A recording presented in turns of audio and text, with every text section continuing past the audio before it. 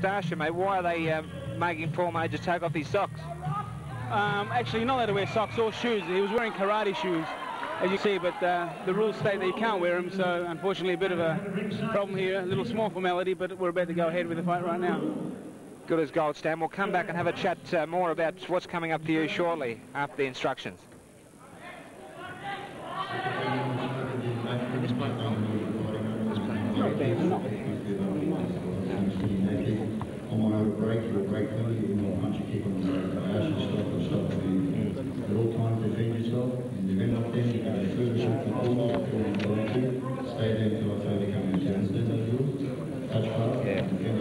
Let's go, Rock!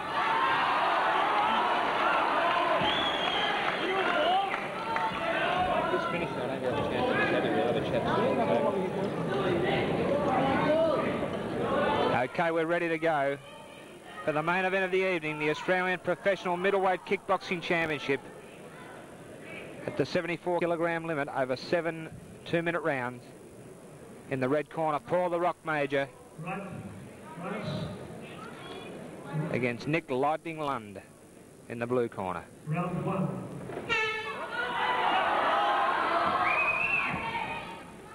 Go, Rocky!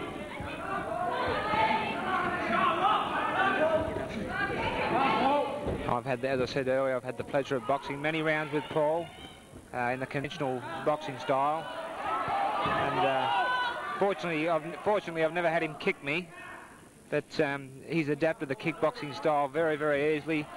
Stan, you've seen Paul fight on a few occasions.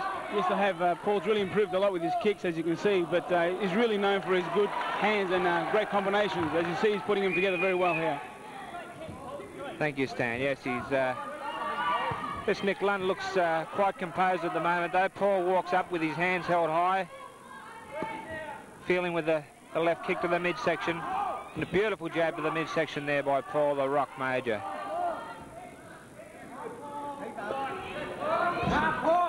Leads with the jab again, waiting for an opening. Oh, beautiful left hook to the body by the Rock there. Nick Lunde certainly would have felt that left hook to the body, Stan. There's no doubt about it. I think Nick's going to have a lot of problems if he doesn't keep him at bay with his kicks. It's very important to keep him away, because if Paul Majors does bridge that gap, he's really going to hurt his body.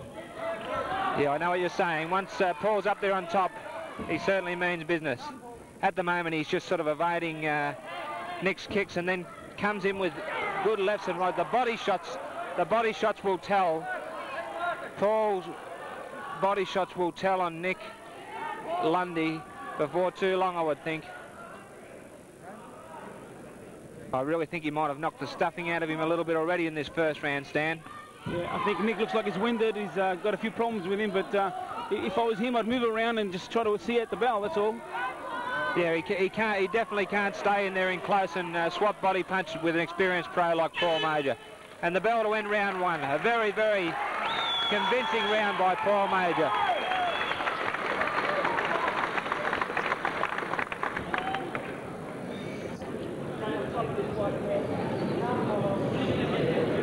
Stan the Man, Longanides on my right-hand side. 21 fights, 21 wins, 1 loss, 16 knockouts. A very impressive record, Stan, and you fight for the world title on December the 1st at the casino. How do you feel about that, mate? I'm really looking forward to that, Barry. My last fight, I suffered a 1-point defeat by Maurice Smith, renowned world champion for 8.5 years. This is a fight that I really need to do well. Lawrence White from England, he has a record of 25-2 with 19 knockouts. Both those defeats did go the distance with the guy that I just lost to, so I think it'll be very important for me to go out there and do very well to bring me up a little bit spiritually, I think. Great stuff, mate. Well, we'll all be in your corner that night, and I hope to be commentating on the show at Jupiter, because it's my hometown, as we await the bell for round 2. Let's do it, Rob. Round 2.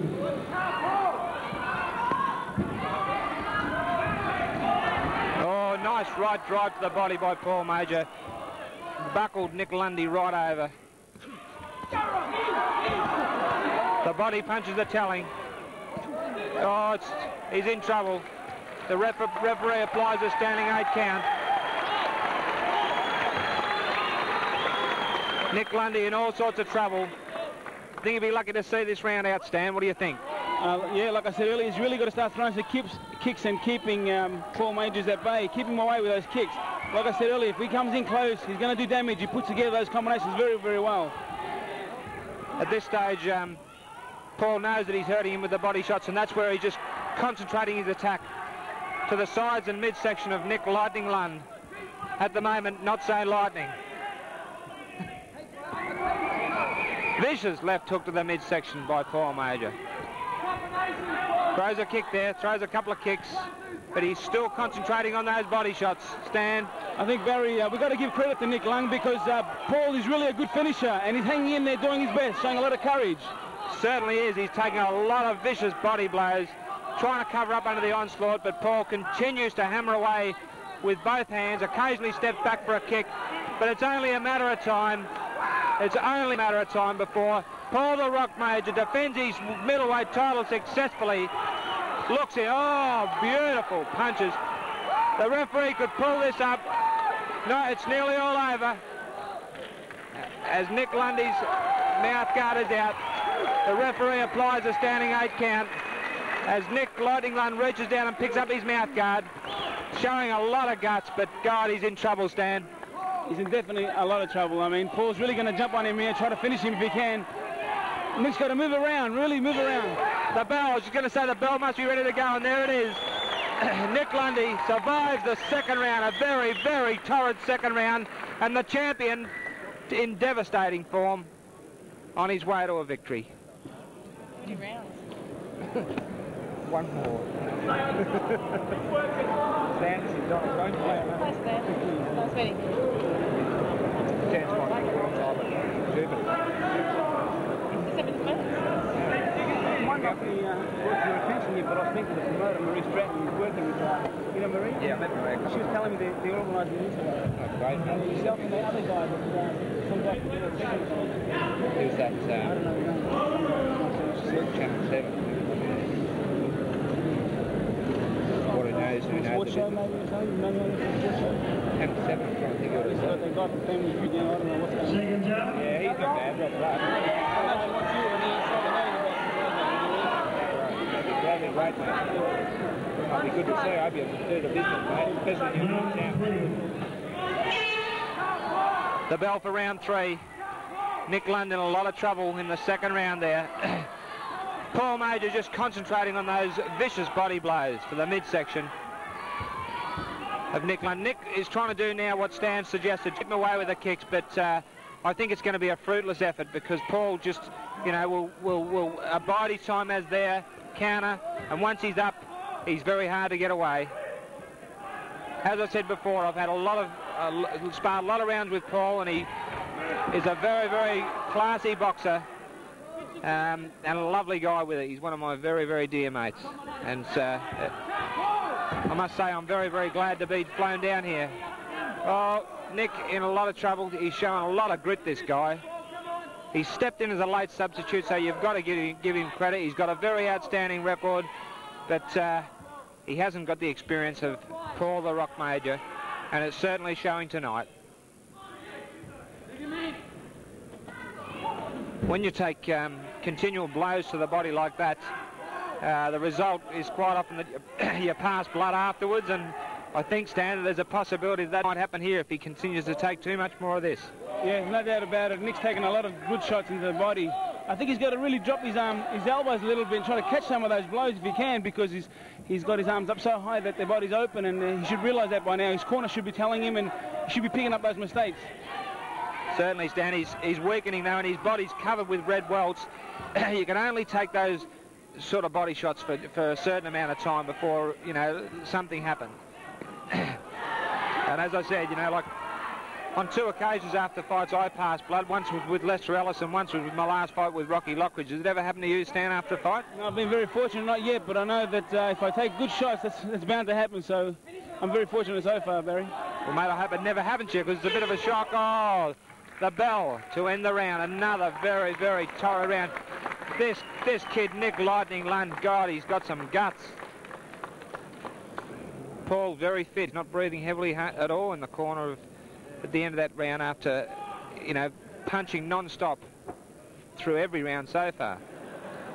And I also must give credit to, excuse me, Nick Lund's condition, because you know, you've got to be in good condition to take those sort of blows, Sam. What do you think? There's no doubt about it. I think Paul surprised himself. I mean, he's probably giving a lot of credit to Nick deep inside himself, and he's thinking, geez, this guy won't go down that easy. But, you know, Paul's a seasoned fighter. He's experienced, and he paces himself well. He knows how to pick his shots. He won't throw anything unnecessary. He'll pick them well, and if he keeps going the way he's going, I think he's bound to stop Nick. But, I mean, full credit to Nick. He's moving around well. He's doing what he's got to do to survive, and that's all he probably wants, to survive, you know what I mean? Couldn't agree more. I think what Paul's plan will probably be is to get the hands to drop, you know, work the body, get Nick to drop the hands and come over with the finishes over the top. Here we are, the bell to start round 4. Paul straight back into the body. Red welts all over Nick Lund's body. He's going to be a sick and sorry boy tomorrow, that's for sure. That's it. It's just about over. I think the referee's going to pull it up. He's had enough. That's enough. I don't think he's looking too interested in going on. Stan, if you were the referee, what do you think, mate? I can't see much point in letting this go on much longer. I agree. I think even the doctor should come up and maybe pull it himself. He's going to put another standing 8 count. I quite often think this standing 8 count rule is bad because it just prolongs a boxer's agony. Yeah, I agree. I think it's really the referee's discretion. He should really pull up the fight. I mean, Nick Lund's in a lot of pain at the moment. He could have some major problems after the fight. Couldn't agree more. That's it. The fight's over. And look at this. This is ridiculous. Where do these guys get their referees' licenses from? You know, this referee should stop this fight. You know, this is crazy.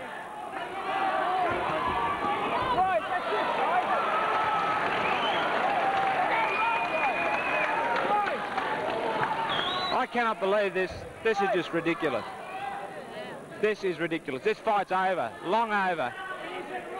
Stop the fight. This guy's got too much guts for his own good. Oh, look, I can't believe this. I can't believe it. That's it.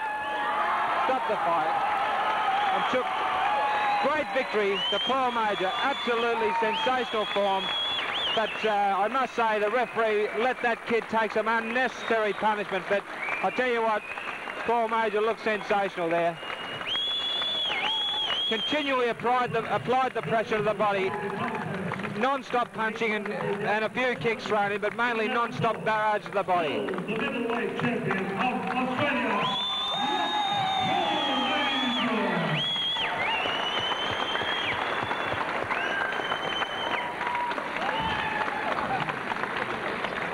You've got to give that guy credit, that Nick Lund.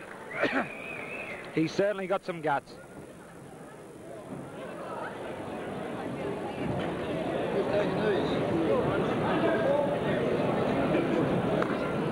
Stan, you've got a few words to say?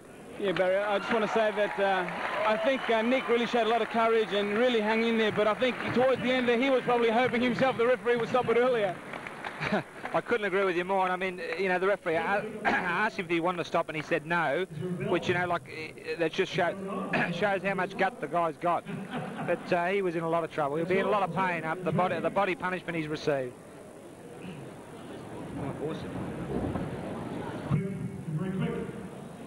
Okay, bring the center ring. The Rock, Paul Major, come on. I think I have your favorite ring.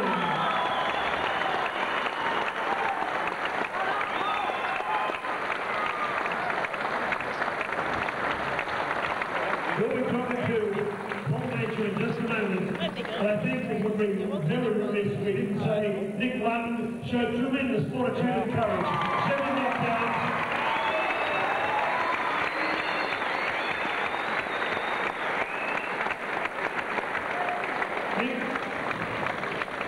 We're very proud of your courage and those body punches that sapped your energy and your strength.